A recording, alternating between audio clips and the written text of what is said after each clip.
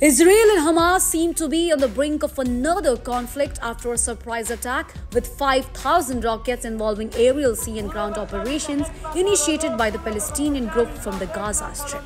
In retaliation, Israel declared war against Hamas, vowing to avenge a fierce rocket attack. It has launched airstrikes as the Israel PM announced that we are at the war. Haunting visuals of people fleeing their homes from the Gaza borders have surfaced online.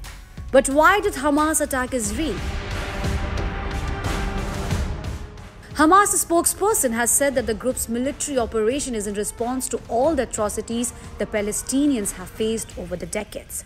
The escalation comes against a backdrop of surging violence between Israel and Palestinian militants in the West Bank, which together with the Gaza Strip is part of the territories where Palestinians have long sought to establish a state.